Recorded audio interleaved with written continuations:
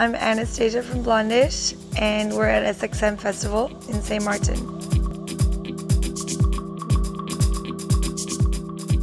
At a young age, I've always been obsessed with music. Actually, my mom told me one of my first words was Ziek, because I couldn't say music.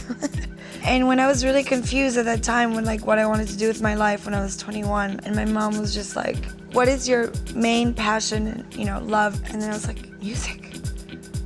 That's it.